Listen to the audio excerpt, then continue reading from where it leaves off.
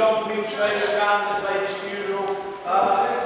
He has been to not 1, not 7, not 56. He's been to more than 100 Biscuits gigs. He's been to more than they have.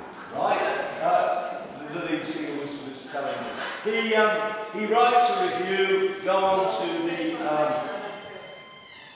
the Harvard Biscuit site, and they're superb. He's a legend. Articles have been written about him. He's very modest man. In usual half-assed beyond the fashion, he wrote this dance, and it's a mash-up of the border dance and what it's like to be in the mosh pit of a post-punk gig. Think The Fall, think Biscuits, Wedding Present, anyone like that. So this is it.